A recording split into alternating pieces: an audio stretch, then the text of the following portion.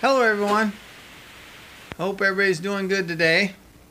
My wife and I had to do some running today. We went to Sioux City, had to run the veterinarian clinic, pick up some medicines for our dog, flea and tick medicine, Heartgard. We ran to Walgreens, the pharmacy, and picked up eye drops for our blind dog Selina. And went to the grocery store, picked up some milk and some bread. And then we come home, talked to my mom a little bit, and told her that they're having a couple comedians at Buffalo Joe's, which is a local restaurant in Smithland. And so she decided to pick me and my wife up, her and my stepdad did. And we went up to watch the comedians and eat supper. Had a couple of my mom's friends happen to come in. They sat by us and we sat and visited and ate. And then we listened to the comedians. So I just got home, so that's why it's so late me getting this video posted. So that's 2 nights in a row that we've got to go out and eat and visit. So last night was with friends and tonight was with family. Well, I'm going to get off here. I'm going to add a couple clips of the 2 comedians so you can hear them a little bit. You really couldn't see them because it's far away and the light was glaring. They just look like a glow in the back of the video, but the place is packed. Well, see y'all later, and don't forget I love you. Bye. I had an older guy message me and tell me I look like a husky Ashton Kutcher. No woman's ever said that to me before, but I've had several guys at the end of a bar with a bush heavy be like, anybody ever tell you look like Chunky Ashton? And they get all excited when they find it. Here, I think I get that comparison sometimes. Here's the thing, I'm an overweight guy. I mean, I probably weigh 315 pounds. That's one thing about a fat guy is they always know exactly how much they weigh. Just ask it. Enough about my weight. But I'm a fat guy. But I have a confusingly good jawline.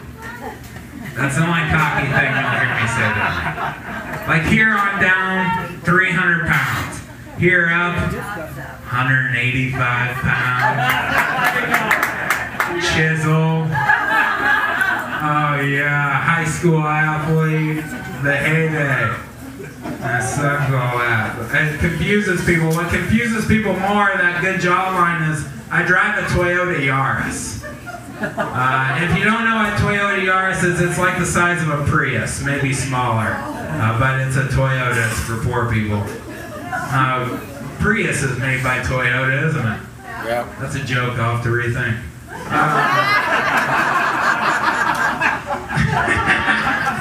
But it's a 2-door compact car.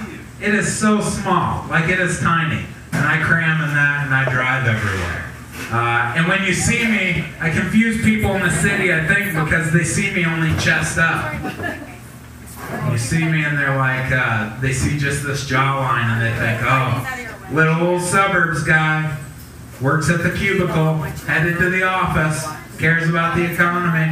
And then I get out of that little compact car and you see the rest of me. And an old man at Baumgard's yells, "Big son of a bitch!" That's a big dude. I'm crammed in that Yaris. I'm so small in it. And when I went to get it, when I tested.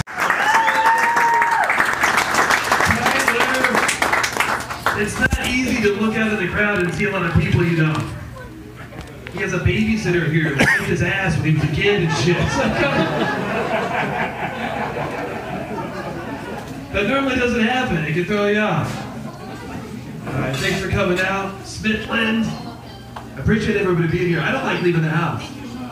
I don't. There'll be days I'll be sitting on the couch and my wife will go, "You just gonna sit there all day?" Wow. Hope so. I don't want to do shit. All right, strong start here. It's good. Right out of the gate. Oh, I'm lazy. I'll ask her to hand me the remote. What's up, Joe? I'll ask her to hand me the remote. I think that's the laziest question you can ask someone. I'll be like, "You mind?" There was once we were both sitting in the living room, and I was like, "Hey, can you hand me the remote?" She goes, "I think it's in the kitchen."